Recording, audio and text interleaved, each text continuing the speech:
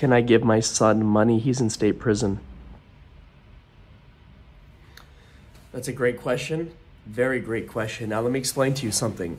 If you're putting money on an inmate's books in state prison, they're not going to get the entire amount. So when you get sent to state prison, especially here in California, you go through a classification process and you also have to open up a trust account. So any money that goes to that inmate is going straight into that trust account. Now, what happens is when you go to prison, you have other fines that you have to pay for the courts, and there's typically restitution payments as well that you're going to have to pay. So once a family member or friend puts money on your books at prison, a portion of that is going to go to either the Victims' Compensation Board or to pay off some other court fines. Typically, it's about 50% of it.